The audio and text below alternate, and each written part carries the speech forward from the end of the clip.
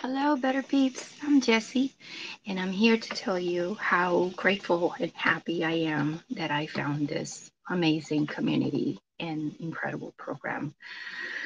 I suffer from diverticular disease, and it is very painful. For 4 years, my flare ups were so frequent, so devastating, and I was looking for ways to improve my health and maybe get some relief in the process. I was constantly under treatment with antibiotics. This added more problems to my situation. I developed a big resistance to antibiotics and frequent yeast infections in my esophagus, my throat, and my mouth, which was horrible and painful. Um, Overweight, miserable, tired. It was very, very dark place to be.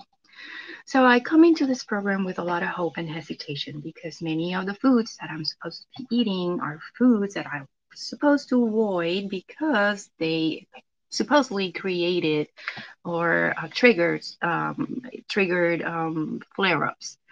Come to find out that no, I mean, I've been eating raw vegetables with no issues. I've been eating my seeds. I've been eating nuts, things that I have been avoiding, and I've been feeling great. I've been losing weight, and more importantly, I have been flare up free for the first time in 4 years for such a long period of time since January, which is actually when I started the program.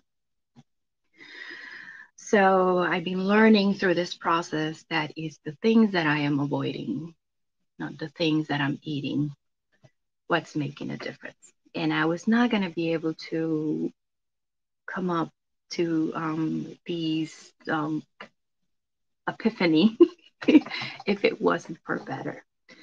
So when I tell you, I tell everybody that this program has made my soul prettier and my body happier. I'm not lying. I recommend it everywhere I go. I am live testimony of how this can really improve your quality of life. And I will be forever, forever grateful that I found you guys and that I am a part of you. My coach, Leslie, was amazing. She took care of all my tantrums and gave me the confidence and the push that I needed when I first started. So do not do not hesitate. Uh, Take a step. The first one, it'll it will change your life. You be well and be safe.